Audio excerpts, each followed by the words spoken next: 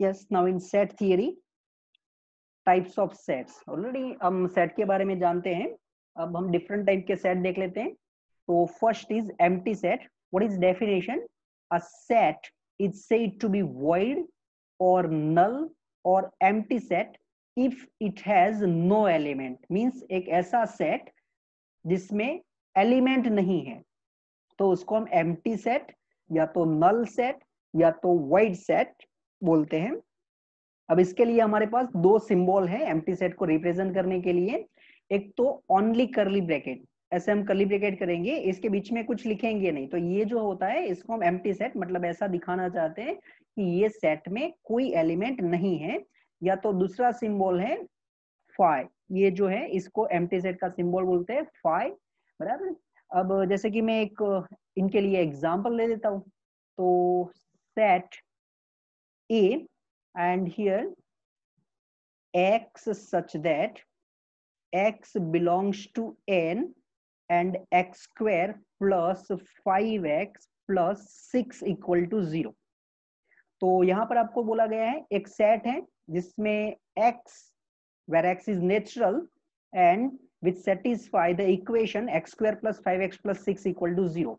तो x square plus 5x plus 6 equal to 0. It is quadratic equation. If I factorize this one, then one factor is x plus 3 and second factor is x plus 2 is equal to 0.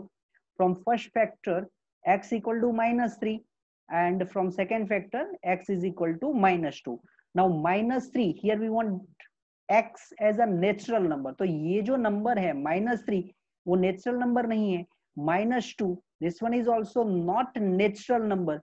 तो अब ऐसे कितने natural numbers है जो ये equation को satisfy करेंगे? तो ये इक्वेशन के जो जीरोस थे या तो जो रूट्स थे वो नेचुरल नंबर नहीं है. इसका मतलब हमारे पास ऐसा कोई एक्स नहीं है जो नेचुरल भी हो और साथ में ये इक्वेशन को सेटिस्फाई भी करे. तो इसमें एक भी एलिमेंट नहीं है, तो ये कैसा सेट हुआ? एम्प्टी सेट हुआ.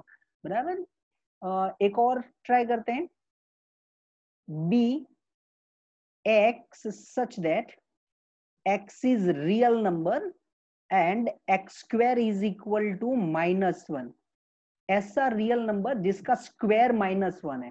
तो ऐसा कोई रियल नंबर नहीं है जिसका स्क्वायर -1 होता है, क्योंकि स्क्वायर की मिनिमम क्या वैल्यू होती है? 0.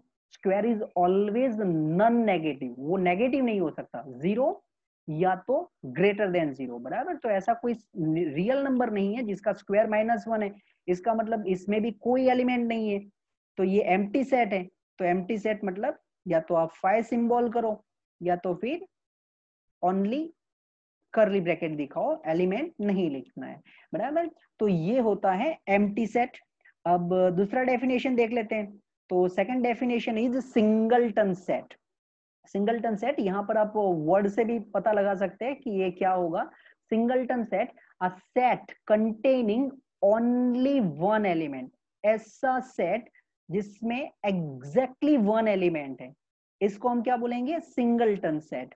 और जैसे कि एग्जांपल ट्राई करते हैं, तो capital A is set of even prime. बराबर. Even prime number. अब आप ये बताओ, ऐसा नंबर जो इवन भी हो और साथ में प्राइम भी हो. तो ऐसा एक ही नंबर है जो इवन भी है एंड प्राइम भी है, and it is 2.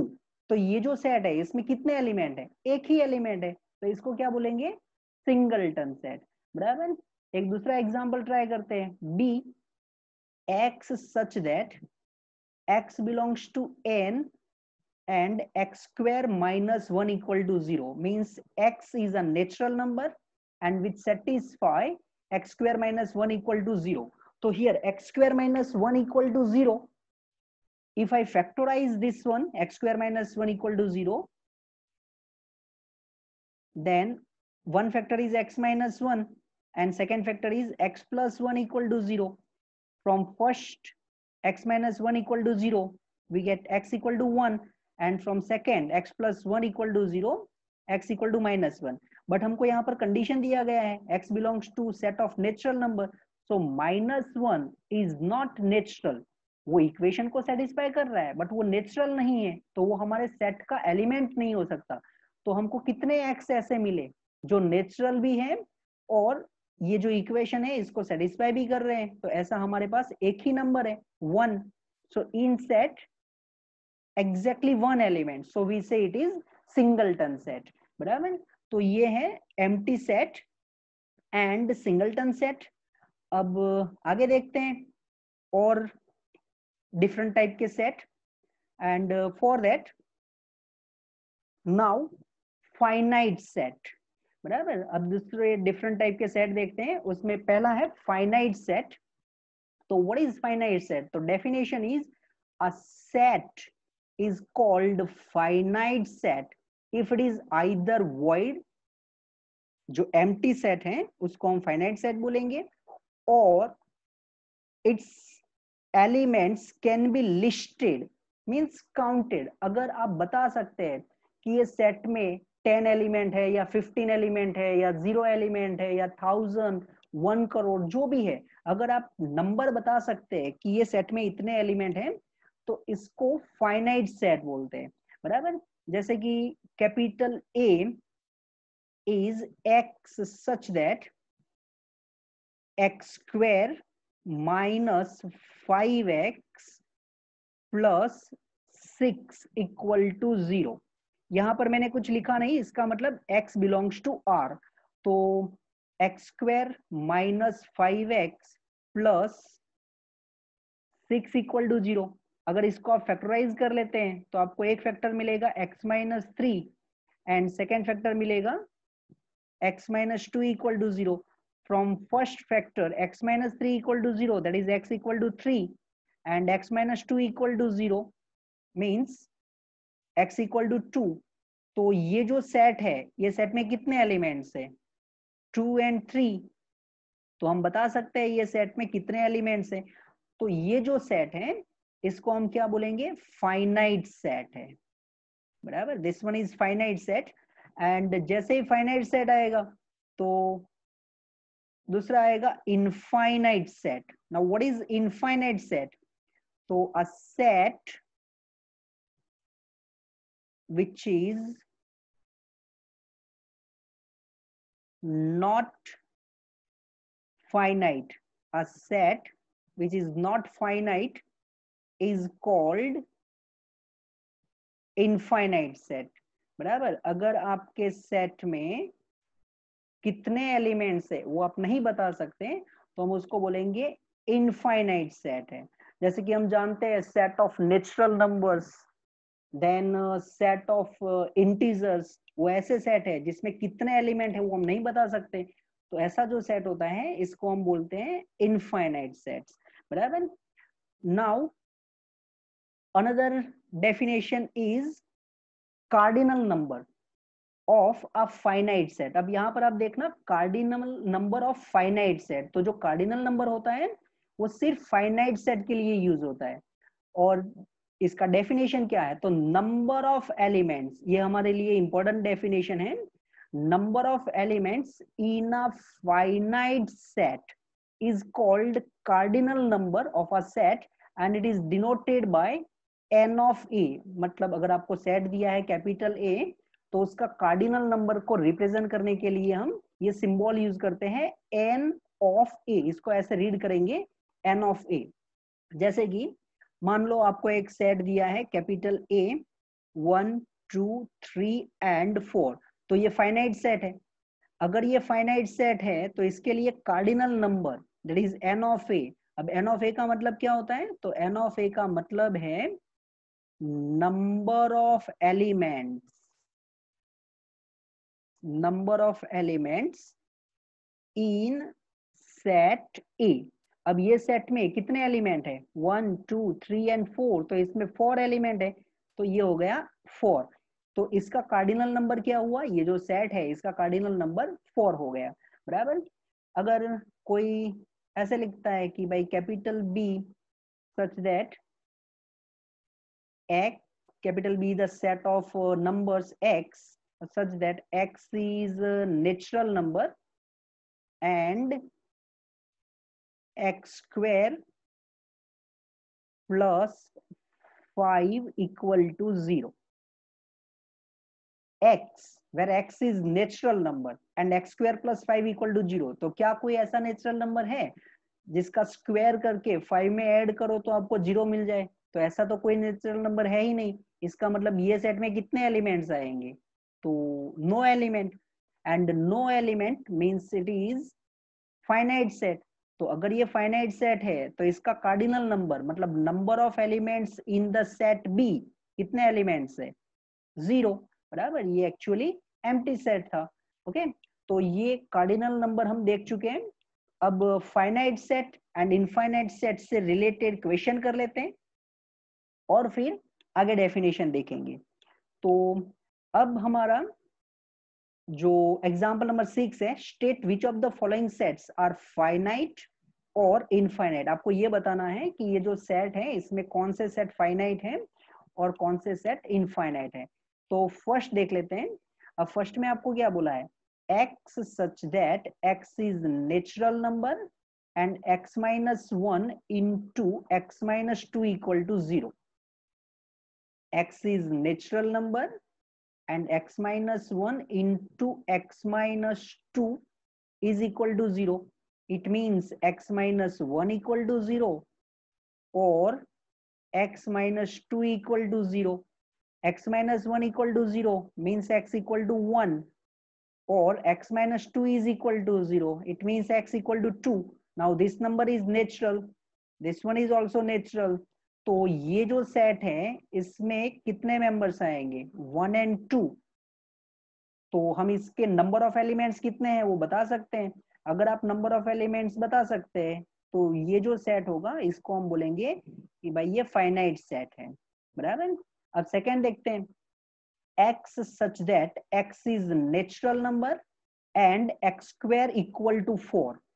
So second one, x square equal to 4. X square equal to 4 means x square minus 4 equal to 0. X square minus 4 equal to 0. So one factor is x minus 2 and second factor is x plus 2 equal to 0. From first factor x equal to 2 and from second one x equal to minus 2. But here x is natural number and minus 2 is not natural number. So there is only one x which satisfy x belongs to n and x square equal to 4. दोनों condition को satisfy कर सके ऐसा हमारे पास एक ही number है 2. तो इसमें कितने एलिमेंट्स हैं? one element, and if it has one element then we say it is finite set. बराबर. ये जो सेट है इसको आप सिंगलटन सेट भी बोल सकते हैं ना, क्योंकि इसमें एक ही एलिमेंट है तो इसको सिंगलटन सेट भी बोलते हैं हम. ओके, अब आते हैं नंबर 3 पर. नंबर 3 में दिया गया है आपको x belongs to n means x natural number है and 2x minus 1 equal to 0. So here equation is given 2x minus 1 equal to 0. That is 2x equal to 1 and 2x equal to 1 means x equal to 1 by 2. But 1 by 2 is not natural number. तो हमारे पास ऐसा तो कोई natural number है ही नहीं जो ये equation को सेटिस्फाई कर पाए. तो हम ये सेट में क्या लिखेंगे? कुछ भी नहीं. तो ये एक एम्प्टी सेट है, इसमें एलिमेंट ही नहीं है, तो ये एम्प्टी सेट है. तो एम्प्टी सेट को भी हम क्या बोलते हैं? Finite set. बराबर. ओके, अगर आपको कोई पूछता है कि चलो भाई a is equal to 5, empty set है, what is cardinal number of this set? What is n of a? तो number of element in set 5. Empty set में कितने एलिमेंट होते हैं? 0. ओके, तो cardinal number of a empty set is 0. Okay, अब आते हैं next one. Here x belongs to n means x is natural number and x is prime. तो prime number 2, 3, 5, 7, 11. अब प्राइम नंबर तो बहुत सारे हैं, हम सारे नंबर्स तो नहीं लिख सकते. कितने हैं prime numbers? We don't know. And so number of element हम नहीं बता सकते. इसका मतलब ये कौन सा सेट हो गया? तो ये सेट हो गया infinite set. Next one is x such that x belongs to n, तो x नेचुरल नंबर है and x is odd number, तो ऑड नेचुरल नंबर 1 3 5 7 9। अब ऑड नंबर्स कितने हैं वो हमें नहीं पता, तो ये जो सेट है ये भी कौन सा सेट हो जाएगा, so this one is also infinite set, बराबर। तो अब आई होप आप समझ गए होंगे कि फाइनाइट सेट, इनफाइनाइट सेट क्या होता है, सिंगलटन सेट क्या होता है, एम्प्टी सेट क्या होता है। अब नेक्स्ट डेफिनेशन पे चलते हैं, और नेक्स्ट डेफिनेशन है इक्विवेलेंट सेट्स। इक्विवेलेंट सेट्स, अब ये डेफिनेशन जो नीचे डेफिनेशन है इक्वल सेट उसके साथ मिक्स ना हो जाए, उसका थोड़ा ध्यान रखना। Equivalent set for to finite sets A and B, आपको दो फाइनाइट सेट दिए जाएंगे, and if Na equal to Nb, number of element in A is same as number of element in B, then we say they are equivalent sets. Element कौन से हैं वो important नहीं है, नंबर ऑफ एलिमेंट्स। मान लो कि आपको एक दिया है A इज इक्वल टू 1 2 3, और आपको एक और सेट दिया B containing alphabets A B and C। अब यहां पर आप देखो तो जो आपका फर्स्ट सेट है उसमें एलिमेंट्स कितने हैं, तो 3। सेकेंड सेट है उसमें भी कितने एलिमेंट्स है, 3। तो ये number of element in A is same as number of element in B, and so we से A and B are equivalent, बराबर। ये जो दो सेट है वो इक्विवेलेंट सेट है, रेडी। चलो एक और ट्राई करते हैं। सपोज आपको एक सेट दिया है P जिसमें लिखा है 1 एंड -1, और एक और सेट दिया है Q X such that X belongs to Z and X square minus 1 equal to 0, means X integer है and X square minus 1 equal to 0। तो अगर आप ये इक्वेशन को सिंप्लीफाई कर लेते हैं तो X square minus 1 equal to 0, तो इसके फैक्टर होंगे x minus 1 and x plus 1 equal to 0. From first factor x equal to 1, from second factor x is equal to -1, और ये दोनों कैसे नंबर हैं, तो ये दोनों इंटीजर हैं, तो इसमें कितने एलिमेंट्स आए, 1 एंड -1। यहाँ पर तो आपके एलिमेंट्स एग्जैक्टली सेम है, यहाँ पर देखो आपके एलिमेंट्स सेम नहीं थे, नंबर ऑफ एलिमेंट्स सेम था। तो नंबर ऑफ एलिमेंट्स सेम होता है तो इसको इक्विवेलेंट सेट बोलते हैं। बट यहाँ पर देखो आप, number of element in P is 2, number of element in Q this one is also 2, तो यहां पर भी आपके दोनों सेट में एलिमेंट्स इक्वल है, नंबर ऑफ एलिमेंट्स इक्वल है, तो इसको भी हम क्या बोलेंगे, इक्विवेलेंट सेट। बट हम नेक्स्ट डेफिनेशन देखते हैं। जो हमारी नेक्स्ट डेफिनेशन है, मैंने बोला था कि आप थोड़ा ध्यान रखना, ये जो दो डेफिनेशन है वो मिक्स ना हो जाए। इक्वल सेट्स, तो इक्वल सेट्स की डेफिनेशन क्या है, if elements of A and B are exactly same, मतलब ए में जो एलिमेंट है वो ही एलिमेंट अगर बी में भी है एग्जैक्टली सेम, देन वी से A and B are equal sets. Symbol definitely equal set है तो ए इक्वल टू बी। अब ये मैंने एक सेट लिखा है ना P 1 एंड -1, और Q में भी हमने लिखा है 1 एंड -1, तो देखो 1 is in P, it is in Q, -1 is in P, -1 is in Q, तो P एंड Q में एग्जैक्टली सेम एलिमेंट्स है, जो P का एलिमेंट है वो ही Q का एलिमेंट है, और जो Q का एलिमेंट है वो P का एलिमेंट है, एग्जैक्टली सेम एलिमेंट है। तो ये जो सेट होता है इसको हम क्या बोलेंगे, equal sets. Equal sets P equal to Q। What about A and B, तो इसमें नंबर ऑफ एलिमेंट सेम थे, बट ये एग्जैक्टली सेम नहीं है। यहाँ पर 1 2 3 लिखा हुआ है और यहाँ पर अल्फाबेट्स है ABC। तो यहाँ से हमको क्या इंफॉर्मेशन मिला? तो यहाँ से हमको ये पता चला कि अगर कोई सेट इक्वल है, दो सेट अगर इक्वल है तो डेफिनेटली वो इक्विवेलेंट सेट हो जाएंगे, बराबर। अगर दो सेट इक्वल है तो इक्विवेलेंट सेट हो जाएंगे। बट इक्विवेलेंट सेट है इसका मतलब ये नहीं कि वो इक्वल सेट्स है। So equal sets are always equivalent, but equivalent sets may not be equal set. वो इक्वल हो भी सकते हैं, नहीं भी हो सकते, बराबर। तो इक्वल सेट के लिए एक और ट्राई करते हैं। मान लो कि आपको एक सेट दिया है A 1 2 एंड 3 और एक सेट लिखा हुआ है B 1 2 3 2। ओके, क्या A and B equal sets है? तो यहां पर जो सेट भी दिया है इसमें 2 दो बार लिख के दिया है। अब ऐसा नहीं कि आप एक एलिमेंट को दो बार नहीं लिख सकते, हम जनरली एक एलिमेंट एक ही बार लिखते हैं।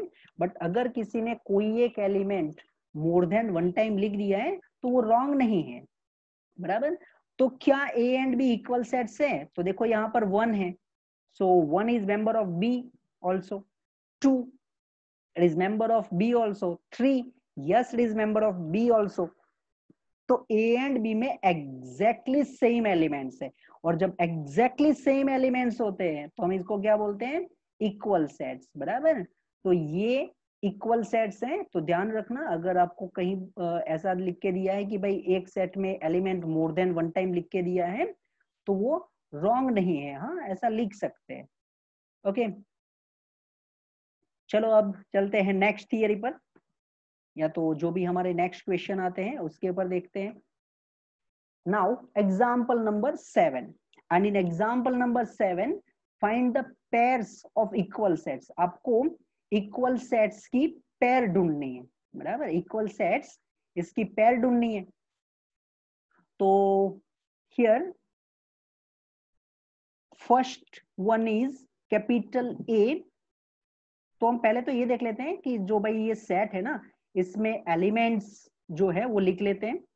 तो first one is set containing only 0, मतलब ये सिंगलटन सेट है। Now what is B?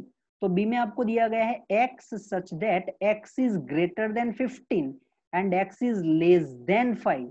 ऐसा नंबर जो 5 से लेस है एट द सेम टाइम वो 15 से ग्रेटर है।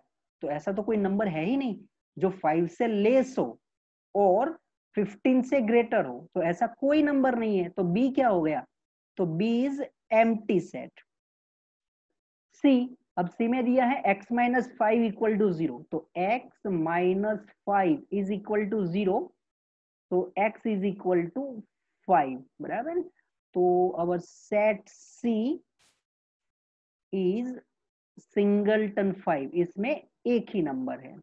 Then D, now D is x such that x square equal to 25, x square is equal to 25, so x square equal to 25 means x is equal to plus 5 और minus 5, बराबर। इसमें दो number है क्योंकि 5 का square भी 25 होता है और माइनस 5 का स्क्वायर भी 25 होता है। तो D is a set containing minus 5 and plus 5, and one more is x is an integral positive root of the equation x square minus 2x minus 15 equal to 0।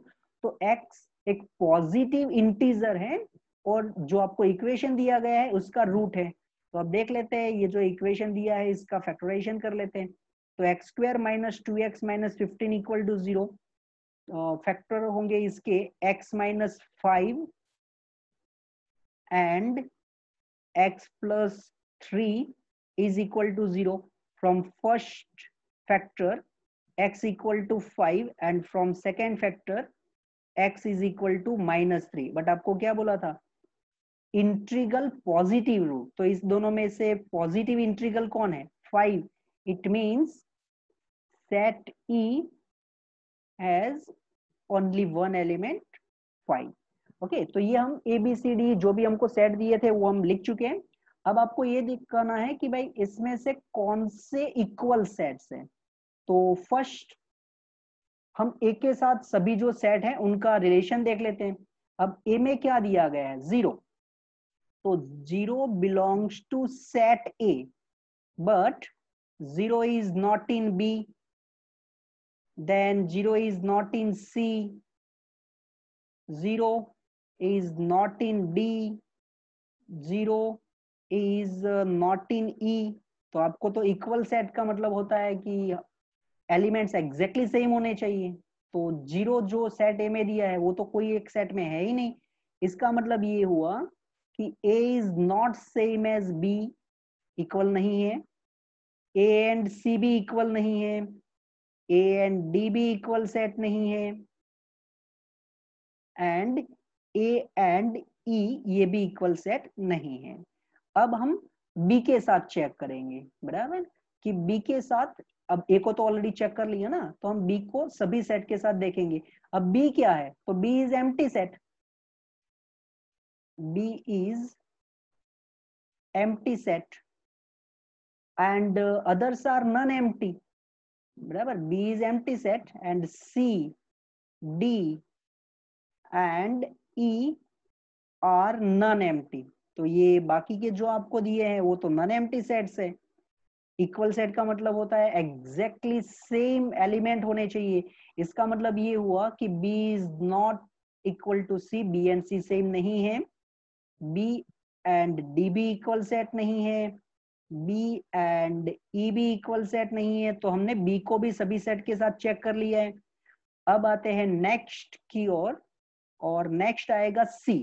अब C में क्या दिया गया है, तो C इज गिवन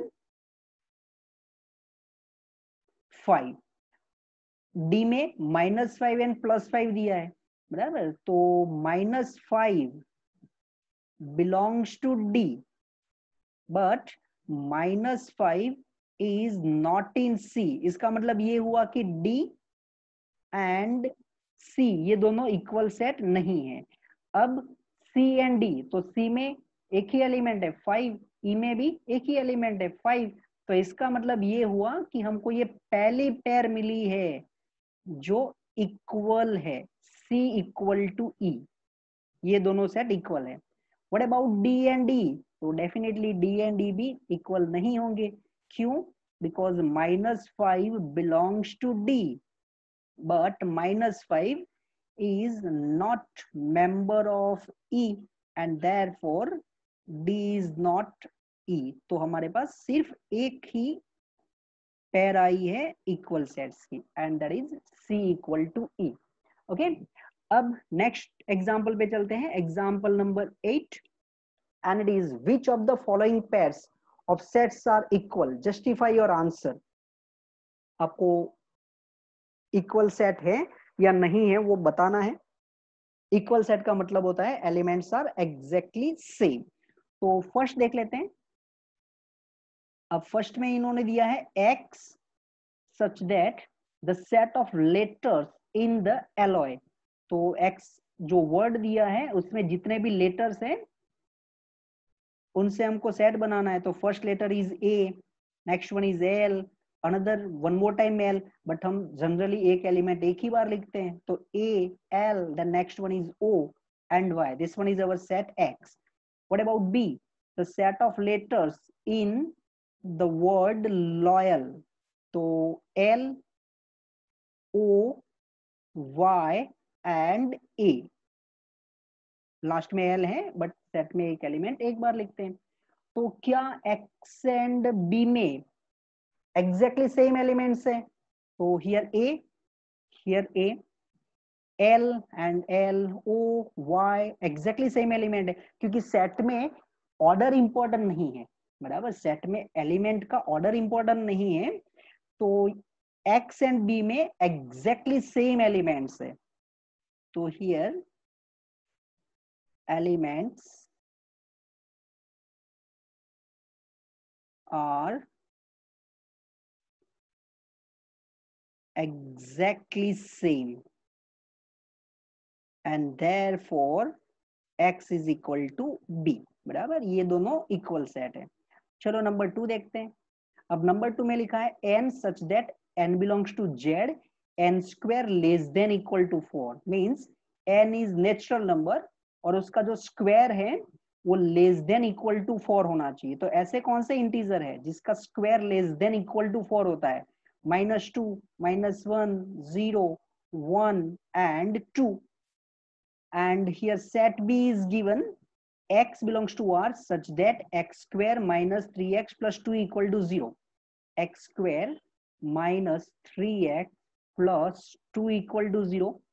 अगर आप factorise करेंगे तो इसके फैक्टर होंगे, एक फैक्टर होगा x minus 2 and second factor होगा x minus 1 equal to 0।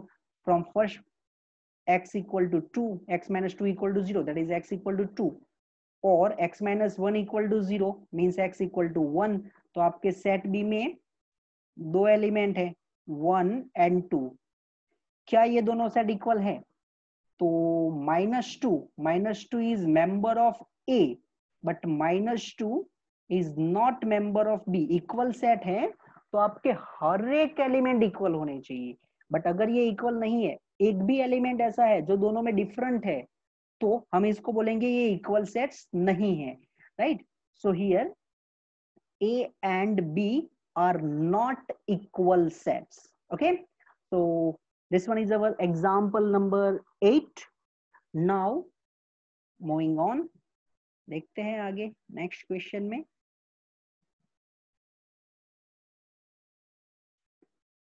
yes, now it's exercise 1.2 and which of the following sets are examples of the null set। ये जो आपको सेट दिए हैं, आपको इसमें से ये बताना है कि कौन से सेट्स नल सेट है। तो what is first one? First one is set of odd natural numbers divisible by 2।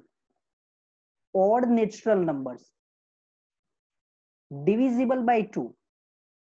अब ऐसा तो कोई नेचुरल नंबर है ही नहीं जो ऑड है और वो डिविजिबल बाय 2 है, बराबर। तो ऐसा कोई नेचुरल नंबर नहीं है जो ऑड नंबर है साथ में वो डिविजिबल बाय 2 है, and so this one is empty set और इट इज नल सेट। तो first one is null set, या तो you can say empty set. Next is set of even prime numbers, even and prime numbers. क्या कोई ऐसा number है जो even भी हो और प्राइम भी है? Yes, we have one number 2 which is prime as well as even, and so this one is, इसमें एक एलिमेंट है, इसका मतलब ये क्या है? तो ये एम्प्टी सेट नहीं है, नॉट अ एम्प्टी सेट, बराबर, नॉट एन एम्प्टी सेट, क्योंकि इसमें एलिमेंट है 2। Next one, x is natural number, x is natural number, x less than 5 and x greater than 7। Natural number होना चाहिए, 5 से लेस होना चाहिए, 7 से ग्रेटर होना चाहिए। तो ऐसा कोई नेचुरल नंबर नहीं है जो 5 से लेस भी है और 7 से ग्रेटर भी है। तो ऐसा कोई एलिमेंट नहीं है। इसका मतलब ये सेट में कितने एलिमेंट्स आएंगे? No element, and no element means it is empty, बराबर। मैं वर्ड यहाँ पर एम्प्टी सेट यूज कर रहा हूँ, आपको नल सेट दिया है उसका मतलब वही होता है, empty set. Next one, y is a point common to any two parallel lines। अब ये y क्या है? तो point common to any two parallel lines। दो parallel lines है, ये दो parallel line है। अब ये दो पैरेलल लाइन के बीच में कॉमन पॉइंट कितने हैं? तो ये दो पैरेलल लाइन के बीच में तो कोई कॉमन पॉइंट नहीं होता, इसका मतलब इसमें कितने पॉइंट्स आएंगे? No point, and no point means this one is also empty set, बराबर, ये भी एम्प्टी सेट है। So this one is our question number 1 from exercise 1.2। Okay, चलो अब आगे देखते हैं, नेक्स्ट क्वेश्चन में ट्राई करते हैं।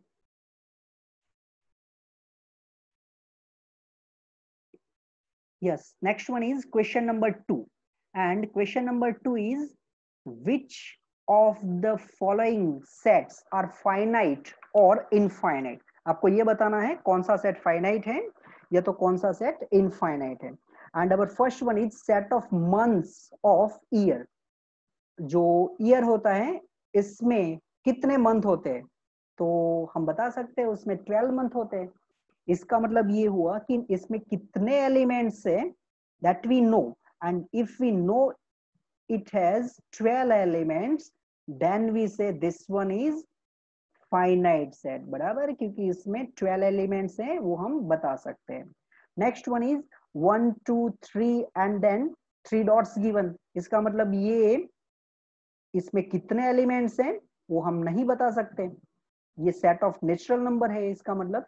And so this one is infinite set, बराबर, क्योंकि इसमें नंबर ऑफ एलिमेंट्स हम नहीं बता सकते, तो ये इनफाइनाइट सेट है। Next one is 1 2 3 and up to 99 100। इसका मतलब ये जो सेट है इसमें कितने एलिमेंट्स है, तो इसमें बाउंड्री दिया है आपको 1 2 3 से लेके एक एक का गैप है और 100 तक जाना है, तो इसमें कितने एलिमेंट्स है 100 एलिमेंट्स। इसका मतलब हम नंबर ऑफ एलिमेंट्स बता सकते हैं, और अगर आप नंबर ऑफ एलिमेंट्स बता सकते हैं तो वो कौन सा सेट होगा, फाइनाइट सेट।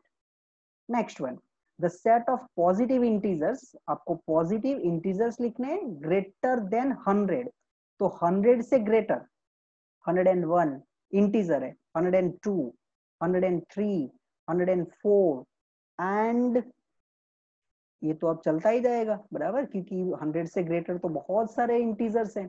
एंड सो हम इसके नंबर ऑफ एलिमेंट नहीं लिख सकते, नहीं बता सकते इसमें कितने एलिमेंट है। इसका मतलब ये कौन सा सेट है, इनफाइनाइट सेट है। Next one is set of prime numbers less than 99। अब यहाँ पर हमको रिस्ट्रिक्शन दिया है 99 से लेस, तो 99 से लेस जितने भी प्राइम नंबर्स हैं वो तो डेफिनेटली वो हम बता सकते हैं। अब मैं अब हर एलिमेंट तो नहीं लिख रहा हूँ, बट 2 3 5 7, तो 99 से लेस कितने प्राइम नंबर्स हैं वो ऑलरेडी हम बता सकते हैं, काउंट कर सकते हैं। ये कोई एक फाइनाइट सेट होगा, तो इसका मतलब ये नहीं कि ये इनफाइनाइट है। हम बता सकते हैं लास्ट 99 से लेस नंबर चाहिए, and so this one is finite set, बराबर, ये एक फाइनाइट सेट है। So this one is our question number 2। Now moving on, question number 3 देख लेते हैं अब इसका। यस, तो क्वेश्चन नंबर 3 इज सॉरी, चलो question number 3, state which whether each of following sets is finite और इनफाइनाइट। आपको ये बताना है कि क्या ये फाइनाइट सेट है या इनफाइनाइट सेट है। तो first one, set of lines which are parallel to the x axis. X axis को पैरेलल लाइंस कितनी होती है, तो एक्स एक्सिस को पैरेलल लाइन तो इनफाइनाइट होती है। इसका मतलब ये जो है वो इनफाइनाइट सेट है। अब ये जो क्वेश्चन है इसमें कैलकुलेशन नहीं है, बराबर, तो मैं डायरेक्टली आंसर लिख रहा हूँ, इनफाइनाइट सेट है। Next one is set of letters in English alphabet. अब इंग्लिश अल्फाबेट में कितने लेटर्स होते हैं, 26। इसका मतलब हम नंबर ऑफ एलिमेंट्स बता सकते हैं, तो अगर आप नंबर ऑफ एलिमेंट्स बता सकते हैं तो वो कौन सा सेट हो गया, finite set. Set of numbers which are multiple of 5। चलो नंबर 3, मल्टीपल ऑफ 5, तो 5 के multiple 5 into 1 5 into 2 5 into 3 5 into 4 5 into 5। अब 5 के मल्टीपल्स तो हम सभी नंबर तो नहीं लिख सकते, इसका मतलब ये कौन सा सेट हो जाएगा, तो this one is infinite set. Next one is the set of animals living on the earth. अर्थ पे जितने भी एनिमल्स है वो सब, क्या हम उसको काउंट कर सकते हैं, यस वी कैन काउंट, बराबर, इसको हम काउंट कर सकते हैं, बता सकते हैं कि इसमें कितने एलिमेंट है। ओके, जैसे कि इंडिया का पॉपुलेशन कितना है, तो चलो जितना भी है 130 या जो भी है बोलते हैं हम डिजिट, बट एक नंबर तो है हमारे पास, बराबर, तो ये भी एक फाइनाइट सेट है। Next one is the set of circles passing through origin. Origin से पास होते हैं ऐसे सर्कल, तो अब ओरिजिन से पास होते हैं ऐसे सर्कल्स कितने होते हैं, बराबर। तो मान लो कि ये ओरिजिन है, अब ओरिजिन से पास होते हुए सर्कल ये एक और, आप रेडियस चेंज करते जाओ, तो रेडियस आप जितनी चेंज करेंगे ऐसे सर्कल आपको मिलते ही जाएंगे। ये तो मैंने ट्राई किया है कि ऊपर की साइड, यहाँ पर आप नीचे की साइड भी ट्राई कर सकते हैं, ऐसे भी ट्राई कर सकते हैं। तो ऐसे कितने सर्कल्स होंगे जो ओरिजिन से पास होंगे, तो ऐसे तो इनफाइनाइट होते हैं। तो इसका मतलब ये हुआ कि ये जो सेट दिया गया है ये इनफाइनाइट सेट है। Okay, so this one is our question number 3। Yes, then moving on, आगे देखते हैं नेक्स्ट क्वेश्चन में।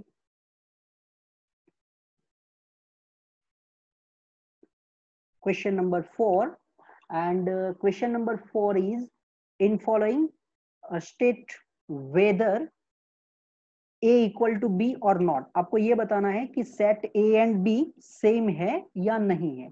चलो तो फर्स्ट देखते हैं, a is equal to a b c and d, and set b is given d c b and a। क्या a and b में एग्जैक्टली सेम एलिमेंट्स है? ऑर्डर तो इंपॉर्टेंट नहीं होता, ए हाँ, बी यस, सी डी, तो ये जो एलिमेंट्स है वो एग्जैक्टली सेम एलिमेंट्स है, एग्जैक्टली सेम एलिमेंट्स है। तो इसका मतलब क्या हुआ, ए equal to be, because here elements are exactly same. चलो नंबर 2 पे आते हैं।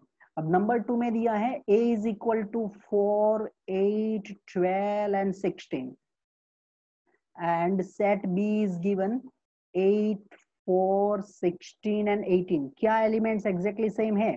First 4, yes it is given in b। 8, yes it is given। what about 12?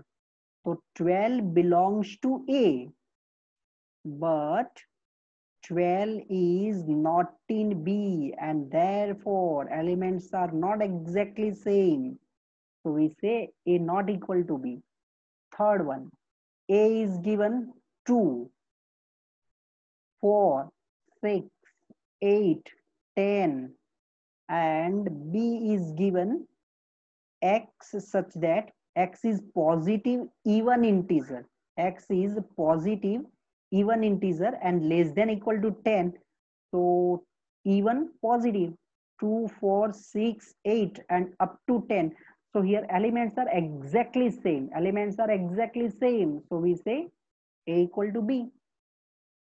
fourth one, a is given x such that x is multiple of 10, so multiple of 10, 10 into 1, 10 into 2, 10 into 3 30, 10 into 4 40 and continuous, क्योंकि ये infinite set है।